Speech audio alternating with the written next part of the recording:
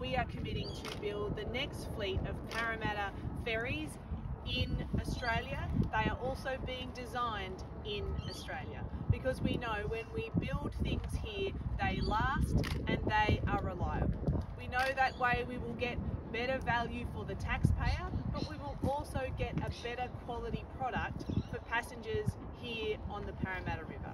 We're pleased to have awarded the tender to Richardson Devine Marine from Tasmania, and I'm pleased that Mr. Richardson could join us this morning.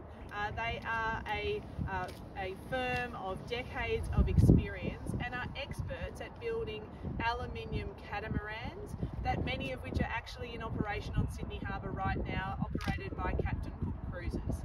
The design of these new ferries is by an Australian naval architectural firm from the Northern Beaches, Incat Crowthers, and we're pleased to have worked with them, with Transdev Sydney Ferries, with the crew and staff of the ferries, to overcome some of the design issues in the former ferries.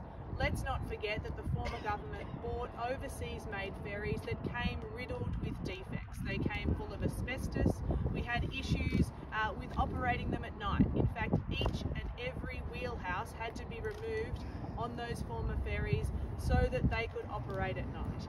Now, we want to deliver ferries that are reliable and are good value for the taxpayer, but also that last. These new ferries are replacing the RiverCat vessels that have served this route well for 30 years.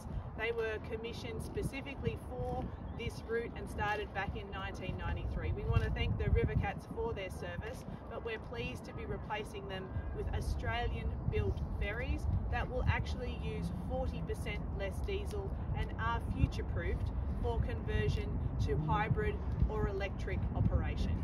The Minns Labor government is delivering on a key election commitment to build the future ferries that we need here.